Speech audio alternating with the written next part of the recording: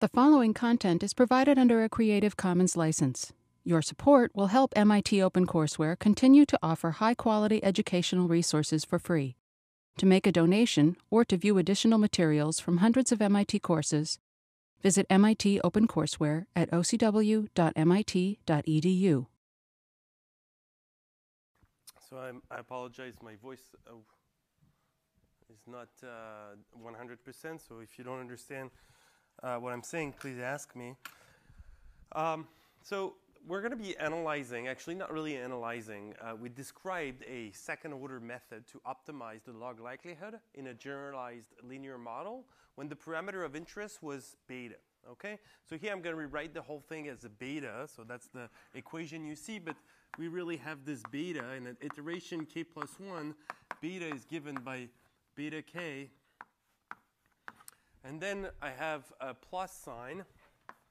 And the plus, if you think of the Fisher information at beta k as being some number, if you were to say whether it's a positive or negative number, it's actually going to be a positive number because it's a positive semi-definite matrix. So since we're doing gradient ascent, we have a plus sign here. And then the direction is basically gradient ln at beta k. OK? So this is the iterations that we're trying to implement, and we could just do this. At each iteration, we compute the Fisher information, and then we do it again and again. All right, that's called the Fisher scoring algorithm, and I told you that this was going to converge. And what we're going to try to do this in this lecture is to show how we can re-implement this using iteratively reweighted least squares, so that each step of this algorithm consists simply of solving a weighted least square problem. All right, so let's go back quickly and remind ourselves that we are in the Gaussian, we're in the exponential family. So if I look at the log likelihood for one observation, so here it's ln, this is the sum from I equal 1 to n of yi minus, okay, so it's yi times theta I, minus b of theta I. Then there's going to be some parameter, and then I have plus c of yi phi. Okay, so just the exponential went away when I took the log of the likelihood, and I have n observations, so I'm summing over all n observations.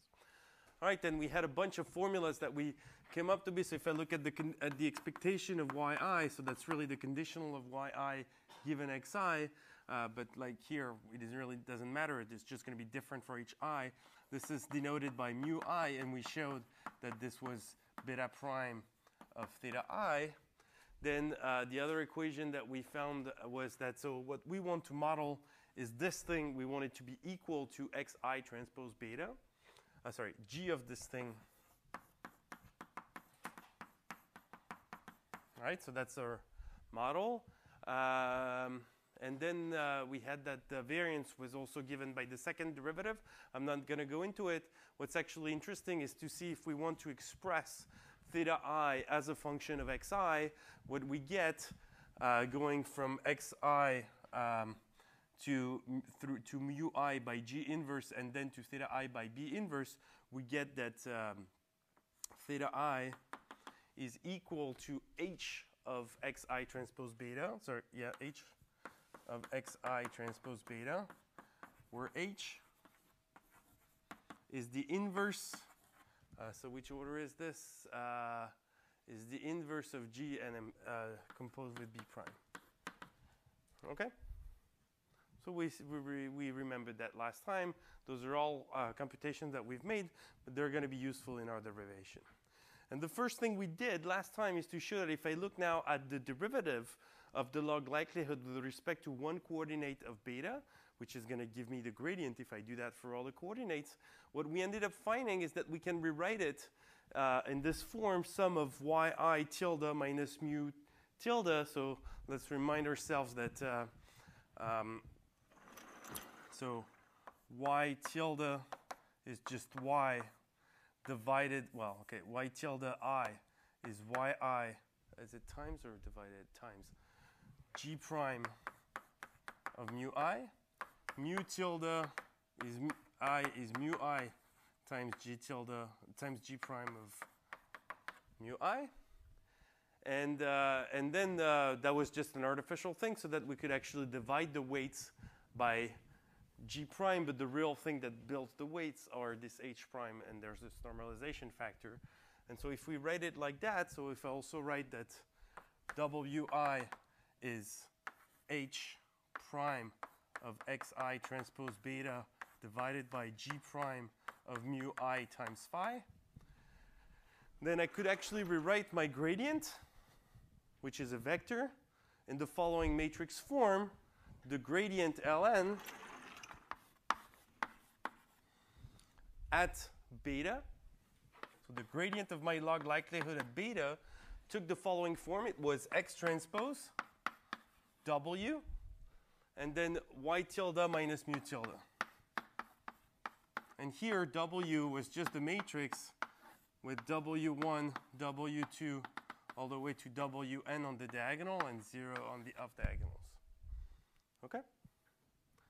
So that was just taking the derivative and doing a slight manipulations that said, well, let's just divide whatever's here by G prime and multiply whatever's here by G prime. So today we'll see why we make this division and multiplication by G prime, which seems to make no sense, but it actually comes from the Hessian computations.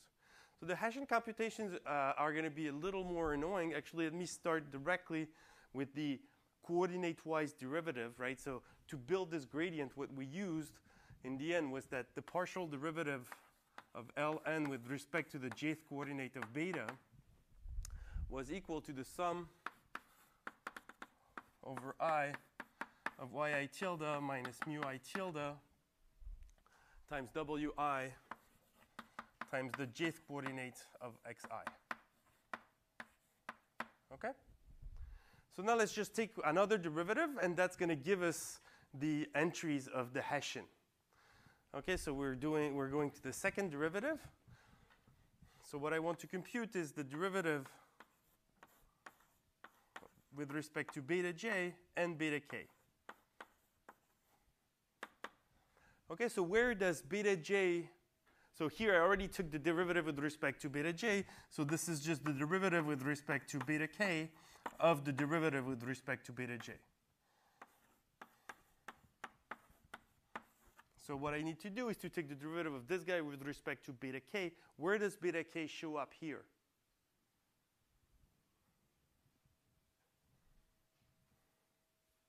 It's hidden in two places. No, it's not in the y's. The y's are my data, right? But I mean, it's in the y tildes. Yeah, because it's in mu, right? Mu depends on beta. Mu is G inverse of xi transpose beta, and it's also in the wi's. Actually, everything that you see is directly, well, okay, w depends on mu n on beta explicitly, and but the rest depends only on mu, and so we might want to be a little well, we can actually use the. Did I use the chain rule already? Yeah, it's here.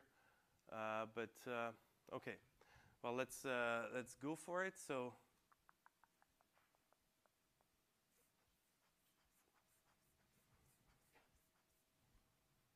oh yeah, okay. Sorry, I should not write it like that because that was actually right. So I make my life miserable by just multiplying and dividing by this g prime of mu.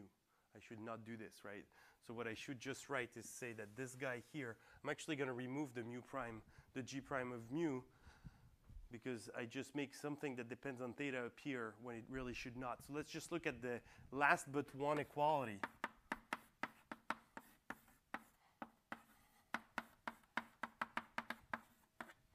Okay, so that's the one over there, and then I have xij. Okay, so here it makes my life much more simple because yi does not depend on beta, but this guy depends on beta and this guy depends on beta. All right, so when I take the derivative, I'm going to have to be a little more careful now, but I just have a derivative of a product, nothing more complicated. So this is what? Well, the sum is going to be linear, so it's going to come out. Then I'm going to have to take the derivative of this term. So it's just going to be 1 over psi. Then the derivative of mu I with respect to beta k, which I will just write like this, times h prime of xi transpose beta xij. And then I'm going to have the other one, which is mu yi minus mu I over phi times the second derivative of h of xi transpose beta. And then I'm going to take the derivative of this guy with respect to beta j with beta k, which is just xik. So I have xij times xik. Okay, so I still need to compute this guy. So what is the partial derivative with respect to beta k of g? So mu is g of, is g inverse of xi transpose beta. Okay? So what do I get? Well, I'm going to get definitely the second derivative of g.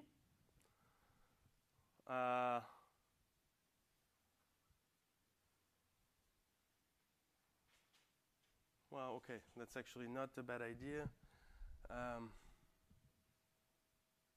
Well, no, that's okay. I can make the second. What makes my life easier, actually? Give me 1 second. Well, there's no one that actually makes my life so much easier.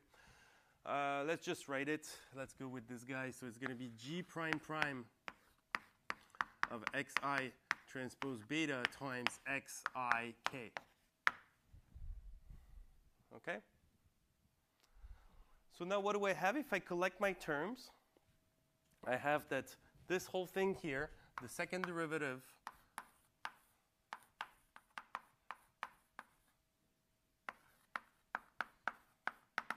is, well, I have the sum from 1 equal 1 to n. Then I have terms that I can factor out, right? Both of these guys have xij, and this guy pulls out an xik, and it's also here, xij times xik. Right? So everybody here is xij, xik.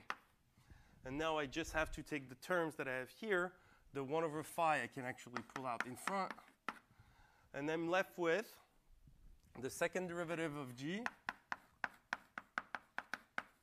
times the first derivative of h, both taken at xi transpose beta. And then I have this yi minus mu I times the second derivative of h taken at xi transpose beta.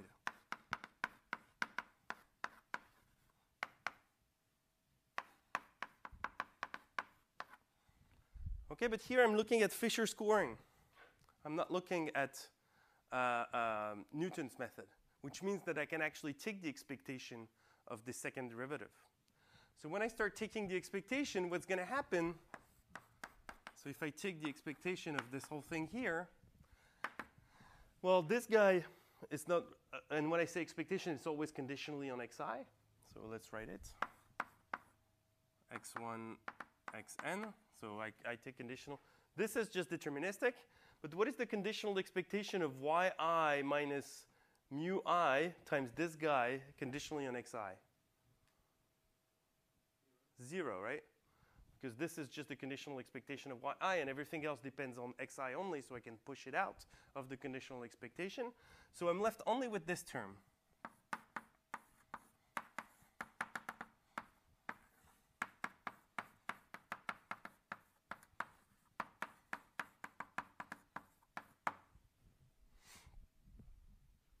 Okay.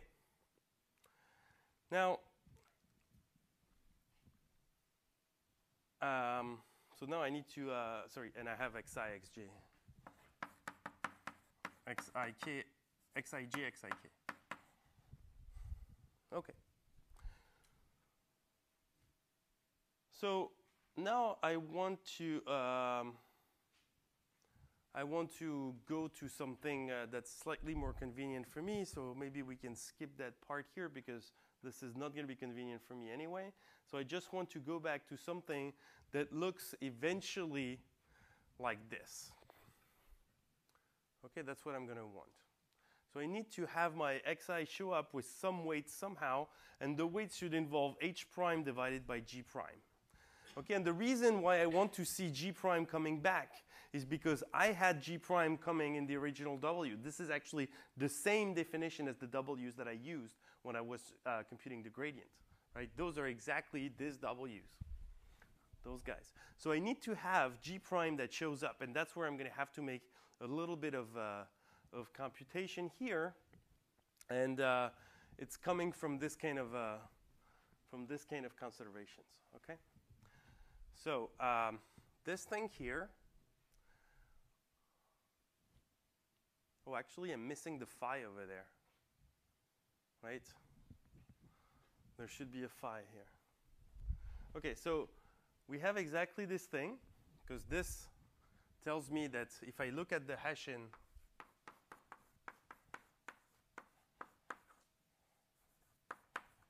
so this was entry-wise, and this is exactly the form of something of the form of the k. This is exactly the j kth entry of xi transpose. Right? We've used that before. So if I want to write this in a vector form, this is just going to be the sum of something that depends on I times xi transpose.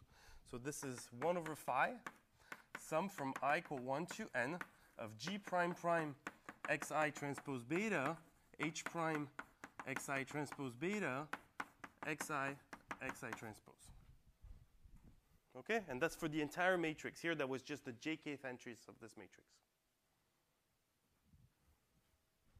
And you can just check that if I take this matrix, the jkth entry is just the product of the jth coordinate and the kth coordinate of xi.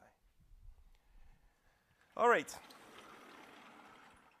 So now I need to do my rewriting. Can I write this? So I'm missing something here, right?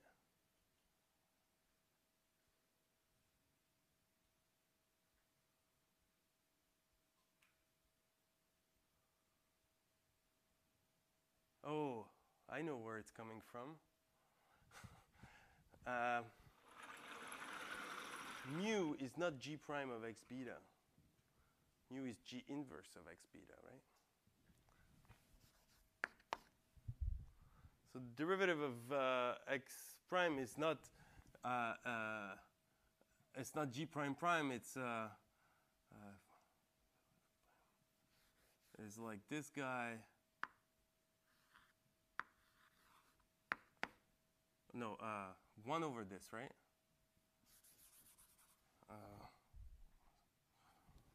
Yeah.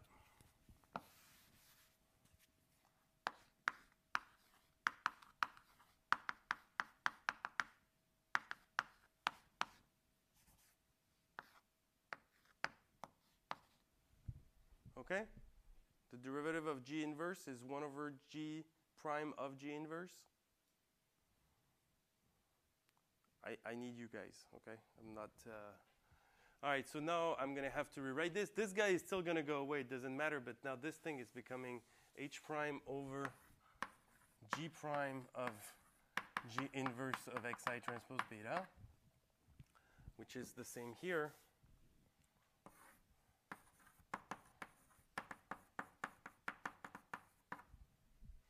Which is the same here.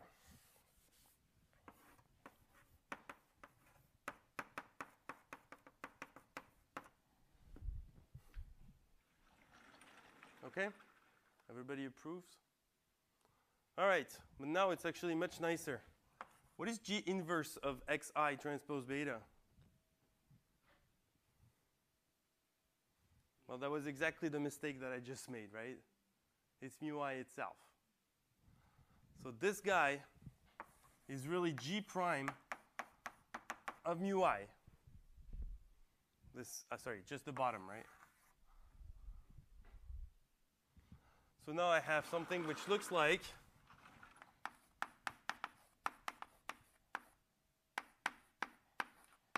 is sum from I equal 1 to n of h prime of xi transpose beta divided by g prime of mu I phi times xi transpose, which I can certainly write in matrix form as x transpose wx, where W is exactly the same as before. So it's W1, Wn, and Wi is H prime of xi transpose beta divided by G prime of mu I. There's a prime here, times phi, which is the same that we had here. And it's supposed to be the same that we have here, except that the phi is in white. No, it's not there. OK.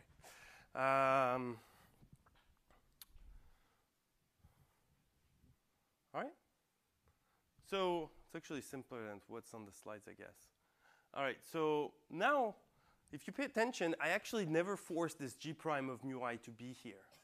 Actually, I even tried to make a mistake to not have it.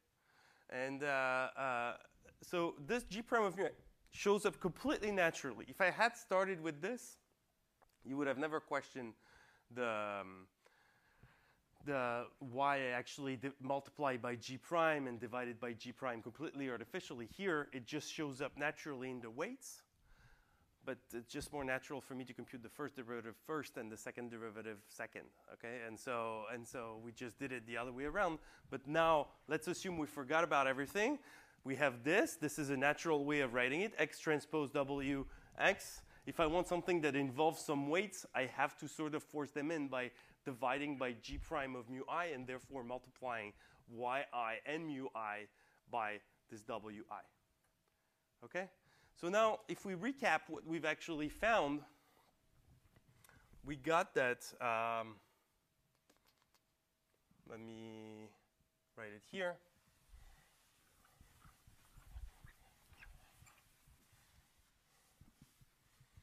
We also have that the expectation of HLN of beta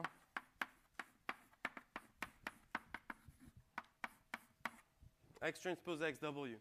So if I go back to my iterations over there, I should actually update beta k plus 1 to be equal to beta k plus the inverse. So that's actually equal to negative I of beta k.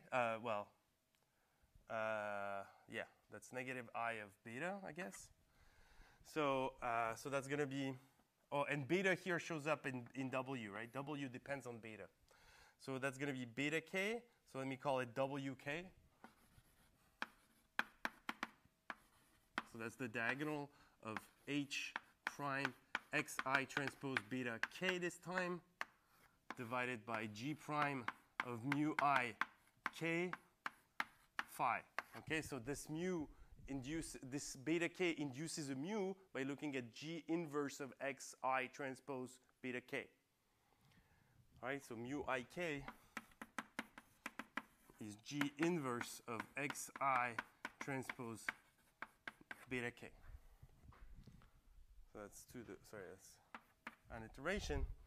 And so now if I actually write these things together, I get minus x transpose wx inverse. So that's wk. And then I have my gradient here that I have to apply at k, which is x transpose wk.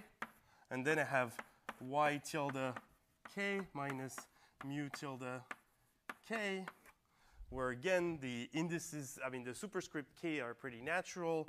Y tilde k just means that, so that's just yi, so that's just yi times G prime of mu I k, and mu tilde k is, if I look at the ith coordinate, it's just going to be mu I times G prime of mu I. Okay, so I just add superscripts k to everything, so I know that those things get updated real time, right? Every time I make one iteration, I get a new value for beta, I get a new value for mu, and therefore I get a new value for w. Yes? Yeah, that's a good point. So that's definitely a plus because this is a positive semi-definite matrix. So this is a plus. And where did I, well, that's probably where I erased it.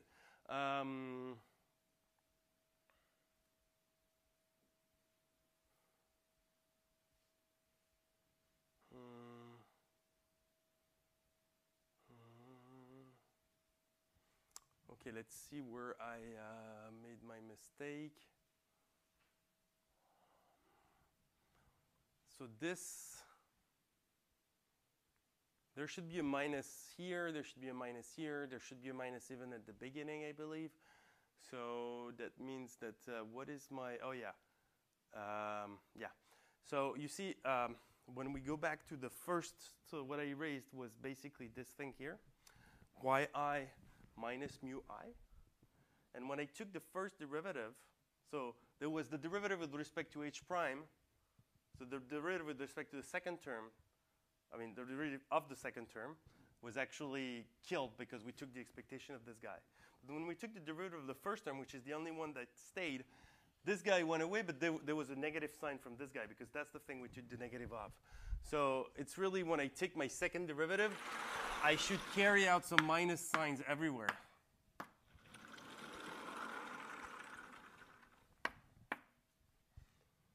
Okay? So it's just I forgot this minus throughout. So if you, right, and you see that the first term went away on the first line there. The first term went away because the conditional expectation of yi given xi is 0. And then I had this minus sign in front of everyone, and I forgot it. All right. Any other mistake that I made? You good? All right. So now this is what we have. That xk, so sorry, that beta k plus 1 is equal to beta k plus this thing, okay? And if you look at this thing, it sort of reminds us of something. It's sort of, remember the least squares estimator. So here I'm going to actually deviate slightly from the slides, and I will tell you how. The slides take beta k and put it in here, which is one way to go, and just think of this as a big least square solution. Or you can keep the beta k, solve another least squares, and then add it to the beta k that you had. It's the same thing. So I will take the different route so you have the two options, all right?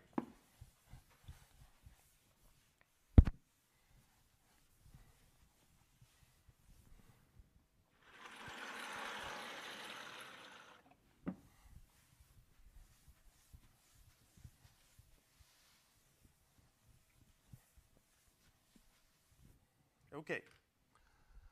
So when we did the least squares, so parenthesis, least squares, we had y equals x beta plus epsilon, and our estimator beta hat was x transpose x inverse x transpose y, right? And that was just solving the first order condition, and that's what we found. Now look at this. X transpose bleep x inverse, x transpose bleep something. Okay? So this looks like if this is the same as the left board, if WK is equal to the identity matrix, meaning we don't see it, and y is equal to y tilde k minus mu tilde k.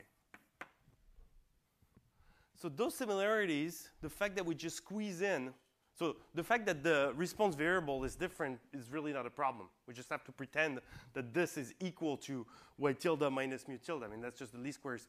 When you call a software that does least squares for you, you just tell it what y is, you tell it what x is, and it makes the computation. So you would just lie to it and say, oh, the actual y I want is this thing. And then we need to somehow incorporate those weights. And so the question is that easy to do? And the answer is yes, because this is a setup where you would this would actually arise a lot.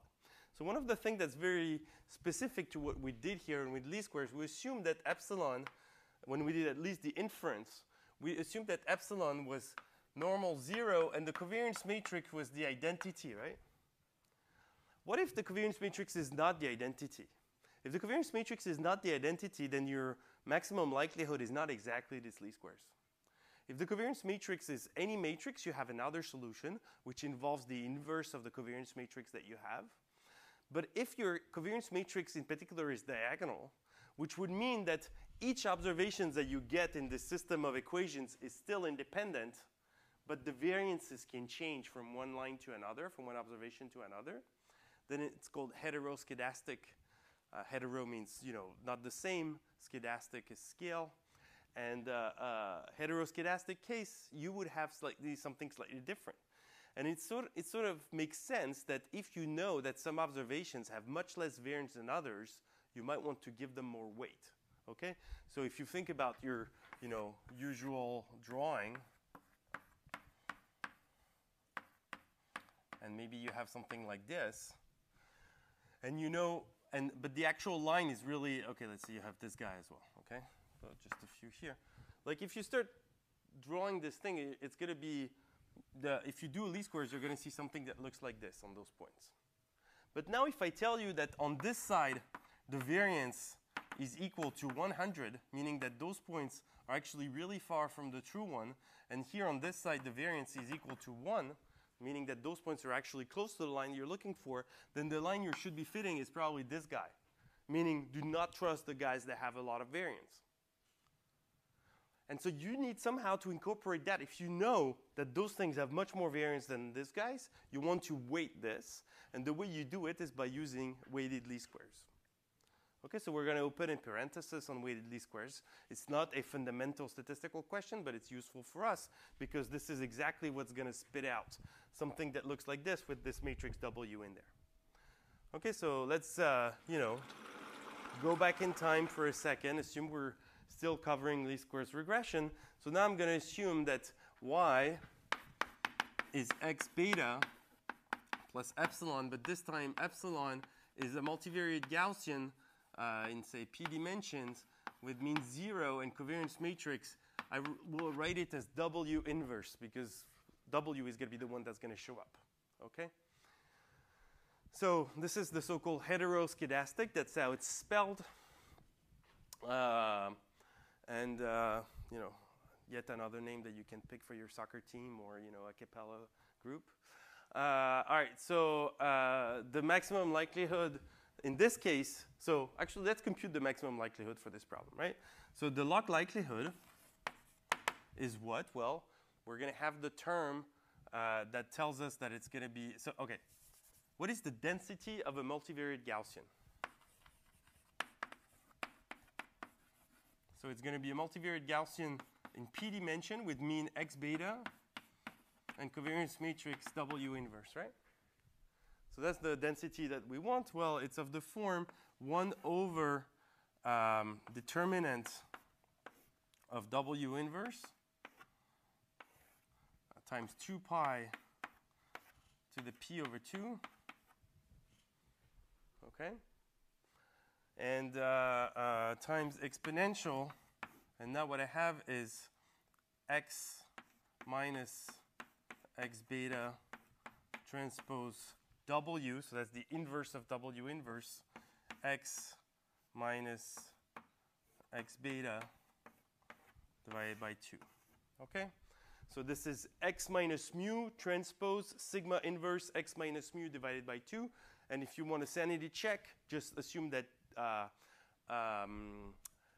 sigma, yeah. Is it x minus x beta or y minus? Well, if you want this to be y, then this is y, right? Sure. Yeah, maybe it's less confusing. So if you do p is equal to 1, then what does it mean? It means that you have this mean here. So let's forget about what it is. But this guy is going to be just 1 sigma squared, right? So what you see here is the inverse of sigma squared. So that's going to be 2 over 2 sigma squared, like we usually see it. The determinant of W inverse is just the product of the entry of the 1 by 1 matrix, which is just 1 over, which is just sigma square. Okay, so that should be actually, that's sigma square. And then I have this 2 pi, so square root of this, because p is equal to 1, I get sigma square root 2 pi, which is the normalization that I get. This is not going to matter, because when I look at the log likelihood as a function of beta, so I'm assuming that W is known, what I get is something which is a constant, so it's minus p minus n times p over 2 times log det W inverse times 2 pi. Okay, so this is just going to be a constant. It won't matter when I do the maximum likelihood. And then I'm going to have what? I'm going to have plus 1/2 of y minus x beta transpose W y minus x beta. So if I want to take the maximum of this guy, sorry, there's a minus here. So if I want to take the maximum of this guy, I'm going to have to take the minimum of this thing. And the minimum of this thing, if you take the derivatives, you get to C. So that's what we have, right? We need to compute the minimum of y minus x beta transpose W minus y minus x beta. And the solution that you get, I mean, you can actually check this for yourself. The way you can see this is by doing the following. If you're lazy and you don't want to redo the entire thing, maybe I should keep that guy.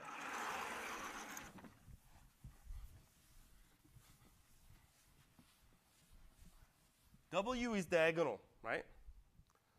I'm going to assume that, so W inverse is diagonal. And I'm going to assume that no variance is equal to 0 and no variance is equal to infinity, so that both W inverse and W have only positive entries on the diagonal. All right? So in particular, I can talk about the square root of W, which is just the matrix, the diagonal matrix with the square roots on the diagonal. Okay? And so I want to minimize in beta y minus x beta transpose W y minus x beta.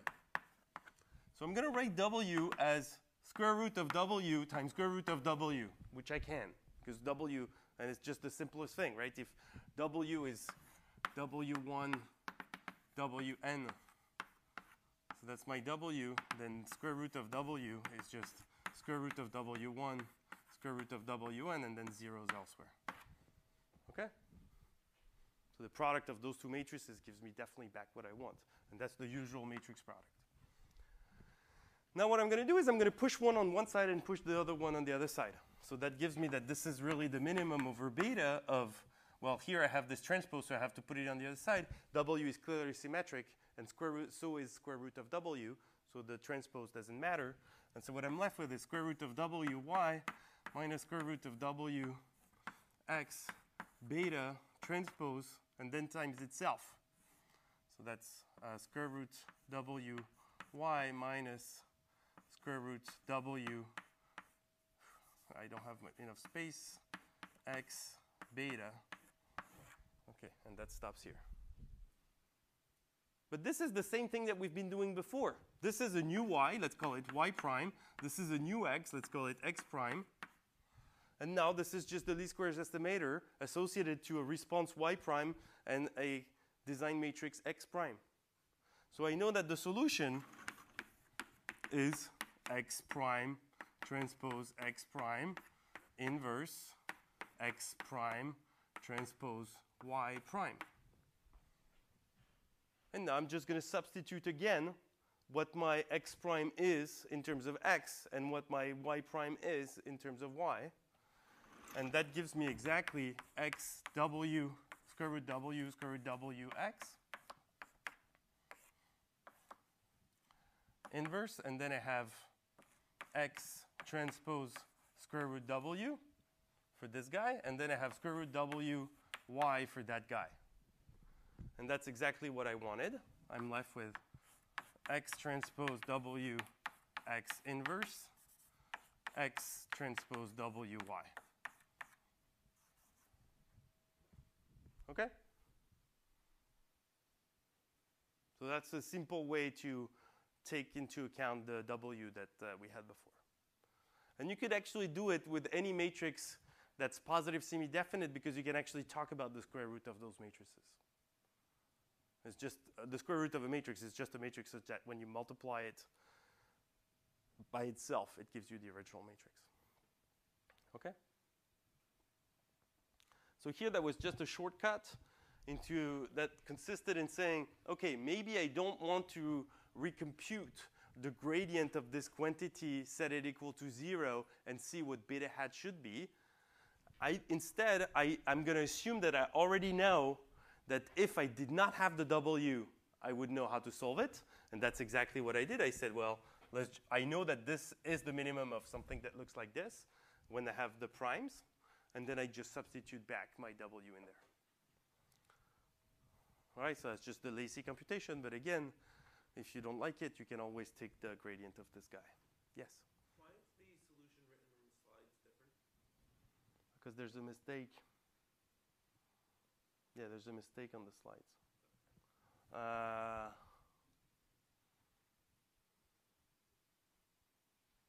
How did I make that one? I'm actually trying to parse it back.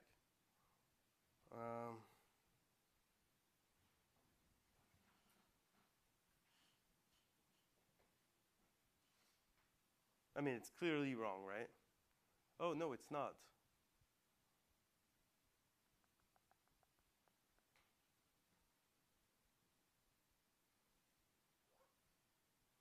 No, it is.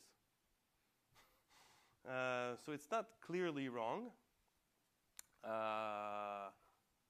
Actually, it is clearly wrong. Because if I put the identity here, those are still associative, right? So this product is actually not compatible. So it's wrong, but there's just this extra thing that I probably copy-pasted from someplace. Since this is one of my latest slides, I'll just color it in white. And but yeah, sorry, there's a this parenthesis is not here. Thank you. Yeah. Okay. Why not square root WY? Because I have two of them. I have one that comes from the x prime that's here, this guy, and then I have one that comes from this guy here.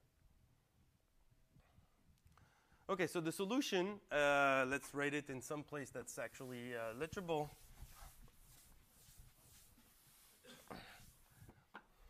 Which is the correction for this thing is x transpose w x inverse x transpose w y. Okay? So you just squeeze in this w in there. And that's exactly what we had before. X transpose w x inverse x transpose w some y. Okay? And what I claim is that this is routinely implemented. As you can imagine, heteroscedastic linear regression is something that's very common. So every time you have a least squares formula, you also have a way to put in some weights. You don't have to put diagonal weights, but here that's all we need. And so here on the slides, again, I took the beta k and I put it in there so that I have only one least square solution to formulate. But let's do it slightly differently. What I'm going to do here now is I'm going to say, OK, let's feed to some least squares. So let's do weighted least squares on response y being y tilde k minus mu tilde k. And design matrix being, well, just x itself. So that doesn't change. And the weights,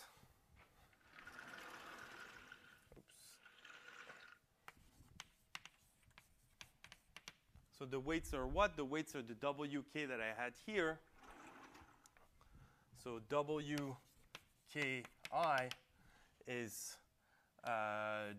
h prime of xi transpose beta k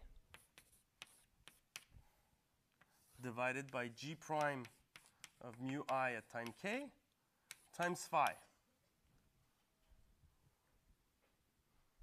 Okay, and so this, if I solve it, will spit out something that I will call a solution. I will call it u hat k plus 1. And to get beta hat k plus 1, all I need to do is to do beta k plus u hat k plus 1. Sorry, beta, yeah. Okay? And that's because, so here that's not clear, but I started from there, remember? I started from this guy here. So I'm just solving a least squares that's a weighted least square that's going to give me this thing. That's what I called u hat k plus 1. And then I add it to beta k, and that gives me beta k minus 1. So I just have this intermediate step, which is removed in the slides. Okay? So then you can repeat until convergence. What does it mean to repeat until convergence?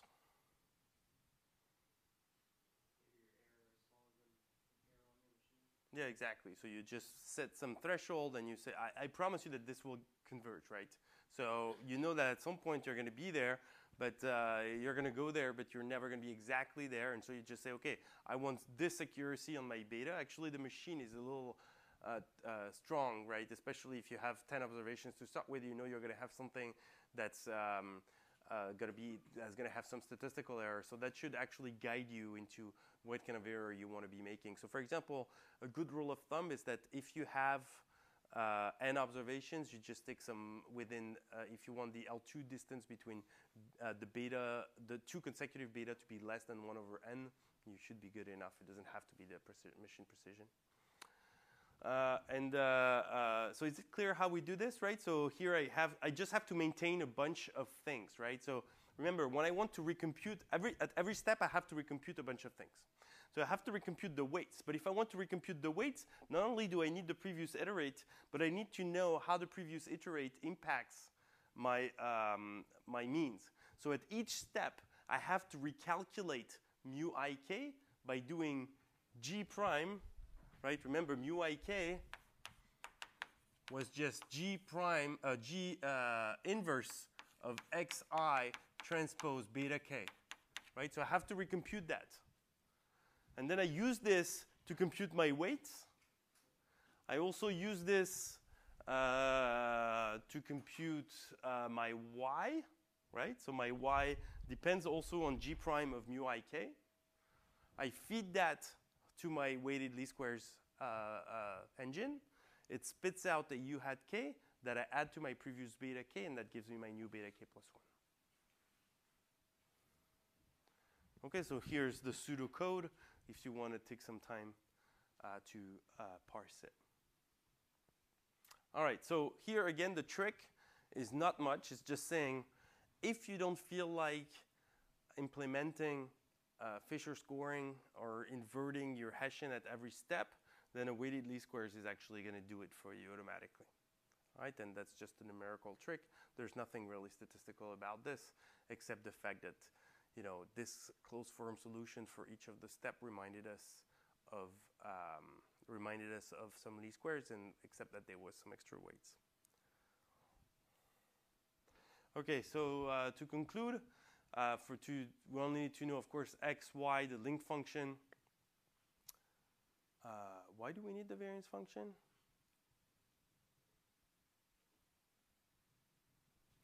I'm not sure we actually need the variance function. No, I don't know why I say this. You need phi, not the variance function. So where do you start, actually, right? So clearly, if you start very close to your solution, you're actually going to do much better. And one good way to start, so for the beta itself, it's not clear what it's going to be. But you can actually get a good idea of what beta is by just having a good idea of what mu is. Because mu is g inverse of xi transpose beta. And so what you could do is to try to set mu to be the actual observations that you have, because that's the best guess that you have for their expected value. And then you just say, OK, once I have my mu, I know that my mu is a function of this thing. So I can write g of mu and solve it using a least squares estimator, right? So g of mu is of the form x beta. So you just solve for once you have your mu, you pass it through g, and then you solve for the beta that you want. And then that's the beta that you initialize with. OK? And actually, this was your question from last time. As soon as I use the canonical link, Fisher scoring and Newton-Raphson are the same thing because the Hessian is actually deterministic in that case. Just because when we took this, the H in when you use the canonical link, H is the identity, which means that its second derivative is equal to 0.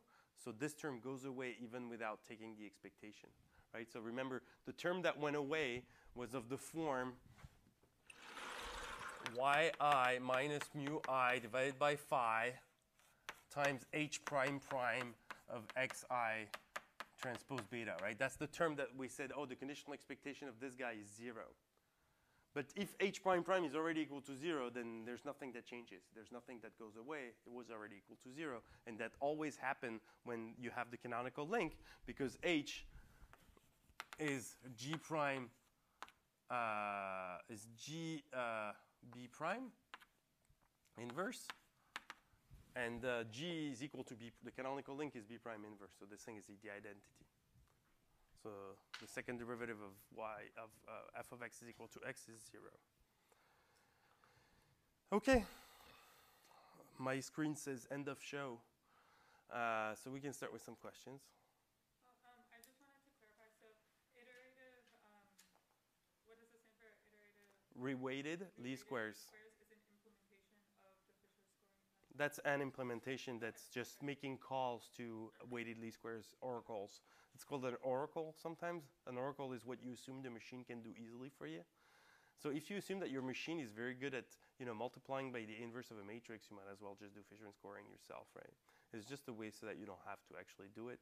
And those things usually, those things are implemented, and I just said routinely in statistical software, but they're implemented very efficiently in statistical software. So this is going to be one of the fastest ways you're going to have to solve, to do this step, especially for large-scale problems. So the thing that computers can do well is the multiplying by, what's the thing that the computers can do fast, and what's the thing that you wouldn't be able to do quickly if you did? So if you were to do this in the simplest possible way, right, your iterations for the weighted, say, Fisher scoring is just multiplied by the inverse of the Fisher information, right?